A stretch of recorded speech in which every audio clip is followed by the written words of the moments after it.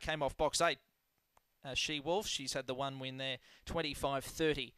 She clocked that back in July of this year. So the second line come forward. Desley's Girl clearly the best backed at $2.90. Velocity Ivana out to $4 late. And we're just about set to go. Light switches to green. Favourite in the inside box, Desley's Girl, ready to jump. Set for a start now.